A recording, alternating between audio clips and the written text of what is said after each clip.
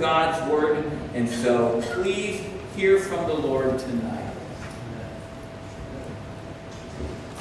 Well, it is a privilege to be with you. If you have your Bibles in the Gospel of Luke, that's where we're going to go tonight.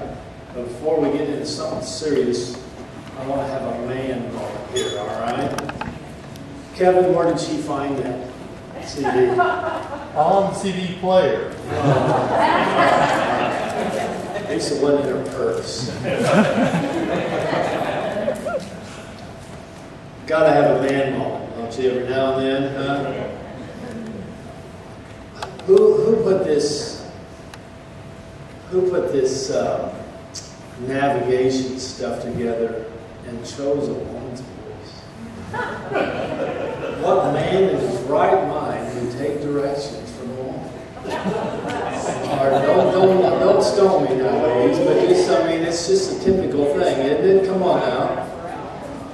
You ladies with your husbands, when did he ever ask you directions? Only when he was lost and stuck at the end of the road and didn't have a clue where he was. That was it, wasn't it? And finally he said, "Do you think you know where we are?" And you smiled and said, "Oh, I know exactly where we are." He wouldn't have been lost if he listened to him. That's right, he wouldn't have been if he'd listened, would he? So anyhow, life can be fun if we want it to be. Amen? In the book of Galatians, we're going to get to Luke, so just stick with me here tonight. In the book of Galatians, the Apostle Paul says that it was for freedom that Christ set us free. It's for freedom that Christ set us free. Now that freedom, I want to say it this way, is not a freedom to do as you please, though if you are a Spirit-filled, Christ-centered believer, it is the freedom to do as you please, because your pleasure is going to be the will of the Father. Does that make sense to you? So that alignment brings great freedom when your will aligns with His will, and you can say, "Yes, Lord, I'm listening, and you know best," and that's the way we're tracking. But it's not the freedom that our culture is seeking, to do as they please, no matter what the results, no matter what was right or wrong, etc., etc. But it's the freedom that we find in Christ to be who we were designed to be, created in the image of God. Remember, if chance is the author of it all, my friends, disaster is the rainbow in the sky. Isn't that a great picture? Isn't that a great picture I read to you this morning that man put in his little soliloquy there? But it's the freedom to be who you were designed and created to be. You were created in the image of God. You were designed for fellowship and communion with Almighty God. That person revealed to us in Jesus Christ. Amen? He is who God is. We need to know who God is through the person of Christ, finding out who He is in the life of Jesus Christ. But it's the freedom to be who you were designed to be. It's the freedom to live. It's the freedom to live. A picture that our culture refuses to grasp is that when you sin, you become a slave to sin. That's what Paul says in the book of Romans. That's a powerful picture. Our culture does not want to embrace that truth. They don't want to call anything sin. So they wonder why they're not free. And the reason that the individual is not free, who is not walking with Christ, is because they are a sinner. And they are a slave to that sin. It's an incredible bondage that only brings destruction and death, which the news media reports for you every day, as often as you want to listen to them. The report on sin and selfishness every day, whether it's CNN, Fox News, whatever news you want to watch, the report on sin and selfishness every day is that it brings death. Amen? Amen. It'd be great if we got our eyes open as a culture that saw that. Jesus Christ said, I referenced it this morning in John, and the pastor just took us nearly that passage in chapter 8. If the Son sets you free, you will be free indeed. Amen?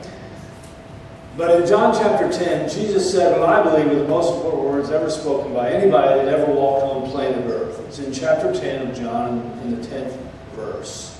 It's a Good Shepherd passage. But he says this, "I have come that you might have life, and have it to the fullest measure possible." Fill my cup with it. Amen. What Heather said was so true. If you haven't discovered that, then you're just empty. You're empty. I am come that you might have life and have it to the fullest measure possible. Now, the word that he uses there for life is the word that the gospel writer in John tracks all through his gospel. It's not bios, B-O-S, B-I-O-S, which speaks of our physical existence, from which we get the word biology. But it's Z-O-E. Some of you may have named your child Zoe. It's divine life. It's the life that's indigenous to God and God alone. It's the kind of life that you can't get, you can't buy it at Walmart. You can't get it by taking pills. You can only get this life in relationship with God. In Him is life. In Him is Z-O-E. That's the Greek word, all right? It's divine, and it's deathless, and it's eternal, and it's life-giving. It's life-giving. A lesson that you probably have learned at this point in life, I hope you've learned it, is that the stuff of this world doesn't bring life to you. You can buy the most expensive car. You can go out and buy a McLaren. I think they're 1.3 million, something like that. I don't know everybody in Celina can afford one. You can go out and buy yourself a McLaren, but the problem is there's a lot of exhilaration in that, but that thing doesn't produce life. In other words, you got to use your life and your energy to keep it running. Your $10,000 a month car payments would really tax you, wouldn't they? And all the stuff that you and I gather around us in this world, I'm not saying it's wrong, but please don't expect it to bring you life. It can't. It sucks the life out of us. It's not life-giving. It was never designed to be life-giving. So Jesus said, those types of treasures, moth corrupt, rust corrupts, and I'm back here in the Midwest, Rust Belt, I see all that hanging off your poor cars. Down there in West Texas and the southern part of the United States, you don't get that stuff, see? All that stuff, Jesus says, that's what thieves can steal. And when it's all said and done, it all goes back in the box, and none of it gets in the box with you, doesn't it? Everybody all right with that picture tonight? Because it doesn't have life in it. If we would learn that. See, Jesus says in the Sermon on the Mount that the pagans run after that stuff. That's the word that's used. They chase it. They're running after. You say, why are they running after, John? Because they're looking for life. And the advertising agencies are telling them that that life can be found in the newest iPhone. Who would have ever thought, huh? that thing would be so meaningful. What an irony, huh? And so we listen to that voice, and we get into the pagan race, it's called the rat race, and we start chasing after this stuff, and it just sucks the life out of us. It has no life in it. That car, that new car, feels good and all that, smells good for a while, and you're working hard to make the payments and put gas in and pay insurance on, and the whole time you're doing that, it's depreciating at a rate that you can't even imagine, and then the kids puke in the back seat. And it smells just like the old car.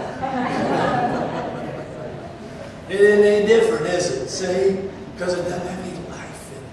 If we would learn that lesson, if we would hear what Christ's Word is telling us, blessed is the man who does not walk in the way of the ungodly. Just go to Psalm chapter 1. Be like the tree that is planted by the water. That tree doesn't sweat and work and shed its bark trying to make it, does it? It just draws the nutrients. It's planted by streams of water. Your pastor referenced that. And that life that Jesus Christ said, that's why I've come. That's why I've come. I didn't come to smack you over the head. I didn't come to point my finger at you, Jesus said. says, I've come that you might have this life. And you can't find it anywhere else. I'm it, Jesus says. I'm that life. Isn't that a beautiful picture? Huh? Those are the most important words ever spoken on planet Earth. And we need to be sharing those words. We need to be sharing those words. In Luke chapter 4, Jesus introduces for us another picture of this life. And this whole concept of life and freedom is couched in an Old Testament word, Jubilee. Now, if you don't know anything about the Old Testament, that's okay. Let me just explain something to you. In the Old Testament, God Almighty gathered a group of people to himself called Israel, the Israelites. And he started all that through their great-great-great-great-grandfather Abraham. And he said, I'm going to use you for a special purpose. And he says, through you, I'm going to let the rest of the nations know that I'm the true and the living God. I'm the holy God. And that was their job. It was their job to be light to the Gentiles. And they dropped the ball, didn't they? They got into their little exclusive club, and oh, it's all about us. God loves us, and He doesn't love anybody else, and we're His special and chosen ones. They dropped the ball on the job God wanted them to get done. They would be a light to the Gentiles. They would be an illustration of a holy people, a royal priesthood, that special people that belong to the true and the living God, distinctly different from all the other nations on planet Earth. It's an interesting story. And God laid down all these guidelines for the people of Israel. They were a theocracy. They were God-ruled. They didn't have a parliament. They didn't have a president. They didn't have a Congress. Man, what a deal, huh? None of that. They were to listen to God and follow Him. And as time went on, I'm getting a little ahead of myself, but let me just interject this. As time went on, a very sad thing took place in the history of Israel. They decided they wanted to be like everybody else. And they said, we want a king, so we can be like all the other nations. And then that king will lead us into battle. I think I'd rather have Almighty God lead me into battle, wouldn't you? And it fell apart even farther after that, and that's another whole picture. But in all of God's system and all of God's protocol for His people, Israel, every 7 years was a special time, and every 50 years was a very, very special time. And every 50 years was known as the year of the Jubilee. It was all about freedom and life. It was all about a second chance. It was all about a fresh start. And you can read about it in the book of Leviticus and a couple other places in the Old Testament. And every 50 years, land was to be returned, and debts were to be canceled, and slaves were to be set free. And when I say slaves, don't get in your mind the picture of American slavery, because it was a totally different picture, more of a servanthood, working underneath the mantle of somebody for a living and trying to pay back type of things and buy your own freedom. Don't get the negative picture of American slavery in your mind when I use that word. But it was a time for freedom, and it was a time for life, and it was a time for a new start. Wouldn't you have looked forward to the Jubilee year? Especially if you were one of the little guys who lost the land and was working to try to pay back debts. Wouldn't it have been great to wake up on Monday and it was Jubilee Monday? And your debts were canceled. And you could move back into home place and try it again. Wouldn't that be great? You say, well, that sure wouldn't work in America. That's right. It wasn't designed to work anywhere else. It was only designed to work in Israel with God being in control.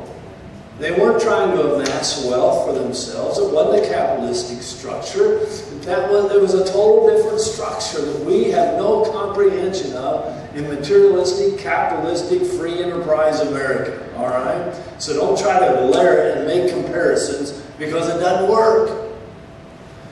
But there is a jubilee for you and me right now. I am come that you might have life. It was for freedom that Christ set you free. In the book of Luke, way back there when they announced the coming and the birth of Jesus, it says He will set us free from the hand of our enemies. Now they interpret that as wrong, but there's a greater enemy, isn't there? And that's the shackle of sin and selfishness. And He says He will set us free from our enemies that we might serve Him in righteousness and holiness and without fear all the days of our life. And one thing that mankind needs to be freed from as much as anything is fear. Fear.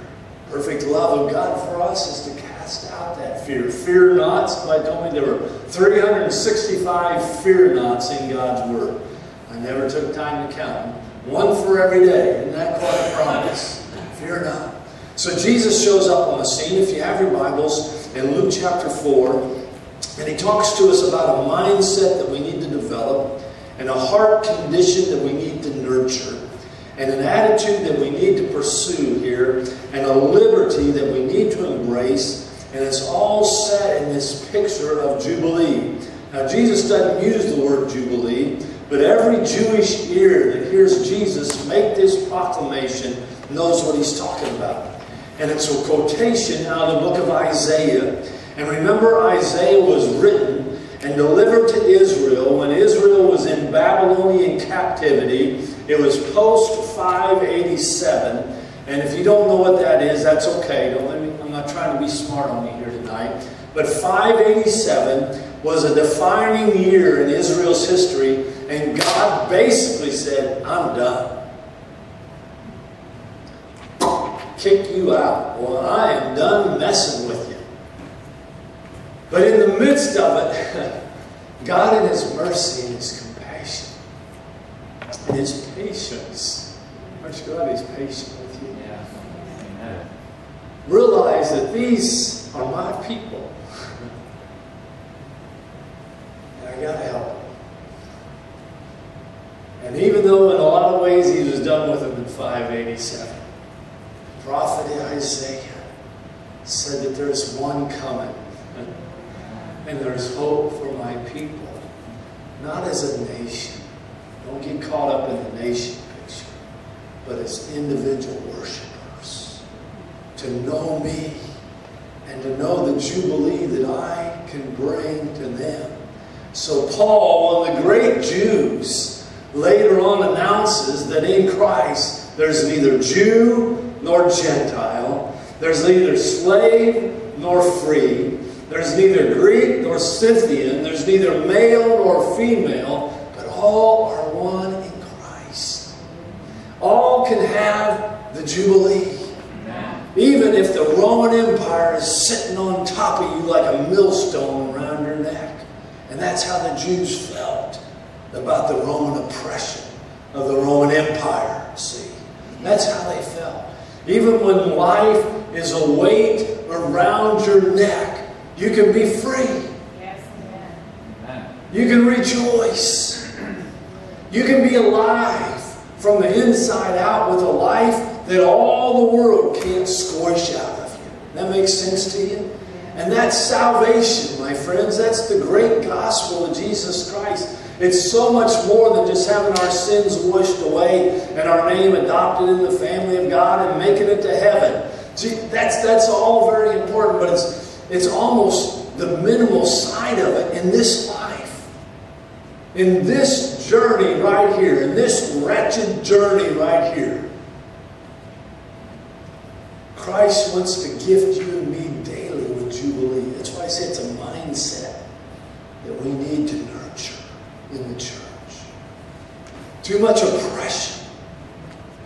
Too much bondage. too much darkness, too much fear. I've been in a lot of churches, my friends, and I would honestly say that we're more comfortable at funerals than we are at the celebration of the resurrection. Everybody okay? I'm not throwing stones, I'm just talking to us tonight. See? We've established a routine that is so minuscule of what God wants to give. One of your 5 points, expectation. The great writer from the 60s and 50s was A.W. Tozer. He wrote this in the 60s. He said the problem with the church in America is that they've settled into the routine, and the routine turns into a rut, and the rut turns into rot. And then he says the biggest problem with that is that we in the church allow the routine to establish our level of expectation. This is the Almighty God that sets the prisoner free. Right. This is the Almighty God that came that we might have ZOE to the fullest measure possible. This is the Almighty God that says, yes, in this world, you're going to have all kinds of tribulations and trials, but what? Be of good, be jubilee. That's what he's talking here. When he gives those promises, it's all connected to jubilee. It's all connected to the joy of the Lord that shall be our strength. Hear me now, church. Come on now. We forfeited this. We wallow around in the down and the out, and oh, help us. See, who wants that? Our world's chasing after for jubilee. And it isn't the iPhone. And it isn't the newest car. And it isn't this and that and better this and that. But that's all they know to chase after. Oh, that they would see in us what the heathen, the other nations, were to see in Israel. And that's the joy and the rejoicing of the Lord. Oh, the Almighty God established for Israel. They had to get together so many times a year just to party. That's what those festivals were. They weren't funeral dirges. They were parties. They sang and they drank and, excuse me, they danced. I'm not advocating drinking and dancing. That's not, but they partied. They celebrated what? How good God had been to them. They celebrated what God had done for them in the Exodus. Don't forget that, God said. And so you won't forget it. Once a year, get together and have the party of parties to celebrate the Exodus. I'm sorry, I'm messing with you a little bit tonight, aren't we? We have sat down so long and gotten so small and lost the joy of the Lord. And we're not living in Jubilee. Come on, church. It ought to be part of the magnet that attracts a broken. The world parties hard. They never get any joy out of it. It's very passive. They sing all kinds of songs, but they don't have a song that comes from the heart. And I'm not throwing stones. I'm talking about people that I love and care about, that I'm praying for now and loving on and working on to try to get them to Jubilee. To try to get them to see that Jesus came and He is that party they're looking for. He's that life that they can't find chasing after anything else. And some of these precious ones that I'm dealing with have been chasing stuff for a long time. Come on, church. So Jesus, He's full of the Holy Spirit. He returns from the Jordan after His baptism. He's led in the Spirit, etc. Goes through His temptation. But then in let's look at verse 16. He went to Nazareth, where He had been brought up. And on the Sabbath day, He went into the synagogue. It was the church house for the Jews, as was His custom. He'd grown up doing that. He was a Jew. He'd grown up doing that. And He stood up to read. And the scroll of the prophet Isaiah was handed to Him, and unfolding it, He found the place where it is written, "The Spirit of the Lord is on me." That's where it starts right there. It's Him. He's the anointed Messiah. That's what that means. He's the Son. He's the firstborn over all creation. He's the one that all the Jews have been waiting for thousands of years. And not only the Jews, but the Gentile world was looking for this guy too. Because only in Him is life. Amen. Come on now. He says, the Spirit of the Lord is on me. And some of them are looking at Him and think, I know who his brother and sister are. That can't be. That can't be. I had him in first grade Sunday school class. Wow. He no Spirit on him. The Spirit of the Lord is on me. He's anointed me to preach, proclaim the good news.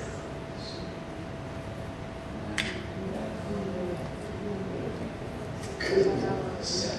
In the brokenness of our world. The good news. The good news. The good news. Wow. To preach the good news to the poor. He has sent me to proclaim freedom for the prisoners, recovery of sight for the blind, to release the oppressed, to proclaim the year of the Lord's favor. That's the Jubilee that I've been talking to you about. The year of the Lord's favor. And the good news of the new covenant, my friends, is every day is Jubilee. Yes. Today is the day of salvation. Paul said to the Corinthian church, it's today. You don't have to wait 49 more years. See? You don't have to wait until next year when we celebrate Pentecost again. It's in the new covenant. It's every day is the day of salvation. In the new covenant, the blood of Christ and the person of Christ, every day is you wake up to Jubilee every day. That's why Paul says you can give thanks in all circumstances. That's God's will for you in Christ. Why? Because I'm free today. I'm alive today. It's Jubilee today. Rejoice in the Lord always. Why? Because it's Jubilee. All this fits together into this powerful picture of what God wants to pour into our hearts. And so the fruit of the Holy Spirit then is love, joy. Joy. See? Man, I just got my debts freed. That'd make me want to shout and dance and have a party, wouldn't you? Come on. See? I just got the home place back. See? I just got released. I don't have to work for him anymore. He was a great boss, but he set me free, and I can go do my own thing. See? Wow. The joy that is there. Living out that freedom on a daily basis, my friends, requires what we talked about this morning. Deny self, take the cross, and follow me. It requires that we listen. It requires that we humble ourselves and obey God's word on a daily basis. I'm going to ask you a few questions, and then I got to quit. This could go on and on. It's so rich. Poor. Poor. Good news to the poor. Where are you living less than the Lord has provided? Where are you living less than the Lord has provided? You, it says in Ephesians 1, have been blessed with every spiritual blessing in heavenly places in Christ Jesus. Jude says that grace, peace, and mercy are yours in abundance in Christ. Jesus said life to the fullest measure possible. You can't run off the end of that road. I'm sorry. You'll never run out of rope on that one. Listen, folks. His mercies, hear what old Lamentations. His mercies are what? They're new every morning. Blow that horn and shout that song, huh? Come on. Where tonight, listen, it can happen. Where are you living less than what the good Lord has died raised to bless you with today. The second question is this: captive, proclaim freedom for the prisoners. What are you dragging with you that you need to let go? You're a prisoner to it. Your wagon's full of rocks, and you're dragging it with you. It's all uphill in the wind. That precious lady that Jesus encountered, John chapter 4, your pastor alluded to, she was dragging a wagon load of trash with her. You talk about a messed up loser. She'd been married 5 times. She was living with a guy that wasn't her husband, because why would you get married a 6th time?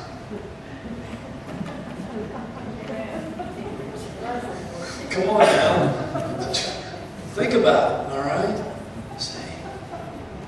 She had every negative label culture could hang on her, hanging on her. You seen the new commercial of Verizon where they're sticking stickers on everybody? Well, she had every negative sticker on her that you could stick on her. She was a Samaritan, she was a woman, she was a 5-time marriage loser. Come on now. What are you dragging with you? Release from shame. Oh, a lot of God's good people have been forgiven. They know it, but the shame of the days gone by. A sack of rocks hanging on your back. What are you dragging with you? Guilt? A habit? By the time you think you get victory, and then it just snags you again. Recovery of sight for the blind. Where do you need wisdom and understanding so you can move forward in the journey with Christ and be a proper working part of His body? Wisdom and knowledge from the Lord above so we can keep moving forward and running the race. Amen? And finally, release the oppressed, the downtrodden. It speaks of pressure. It speaks of stress on this person. It speaks of a battle that's raging within the spirit of this individual, within their mind. It might be an addiction. It might be unresolved anger or bitterness. On and on the list can go. But you're oppressed. You're oppressed with it. There's no freedom in your journey. And that oppression, hear me, I'm not saying people aren't saved, or they don't love the Lord, but there still can be stuff in your life from your past that's sitting on you and oppressing you. And it evidences itself in anger, on and on and on. Where are you tonight? 2 thoughts and I'm going to quit. Way back there, take the Old Testament again. It's in Jubilee. And for freedom, Christ set us free, all right? Moses went to Pharaoh, and God's message was what? Let my people go. Free. You're going to have to set them free, Pharaoh. You can do it the way you want, or I'll do it the way I want, buddy. But it's going to get done. But He wants us free. Let my people go. And not only has Jesus shouted that in Satan's face, but He has rubbed Satan's face in it. And Christ holds the keys today, and all power and all authority in heaven and earth are in His name to let the people go. To set us free. It's there. New covenant. Israelites didn't have that in the Old Testament. The second picture is Revelation 22. It's the ultimate Jubilee. There will be no more curse. You wonder why people do what they do and why this world's so full of sin and selfishness and darkness and hatred and prejudice, etc., etc., etc. It's the curse, folks. The curse of sin and death that enslaves mankind. The ultimate final Jubilee. There'll be no more curse. The former things are gone, and made all things new. Wow. What a jubilee. What a celebration that will be for eternity with the Lord. Amen. So where are you in it tonight? It was for freedom.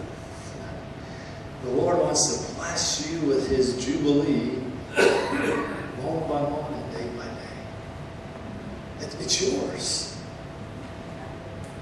You don't have to beg for it. It's a gift. It's what He wants you to have. He's trying to give it to us. And we say, oh, man, whatever. He wants to bless us with that. That's it. That's the gift He gives us. Amen. Stand with me, please, tonight. Father in heaven, thank you for your word and the richness of it. Thank you for who you are as the true and living God. Thank you that you have shown yourself to us in the person of Jesus Christ, and what a beautiful picture that is. We just take hold of your promises tonight, Lord, that you want to bring us that life to the fullest measure possible. Not just something post-death, but it's for Monday, and it's for Tuesday, and it's for every day that we journey in this old broken world. Forgive us for not being filled with your jubilee. Tonight, Lord, somebody's here. But they need that presence to move upon them and free them and lift them and heal them and enable them to be what you desire them to be. We wait before you, Lord. Right where you are, you can pray, or you can come here this evening and pray around the front street. It's your choice. But if the Lord is speaking to you, don't walk away from the moment.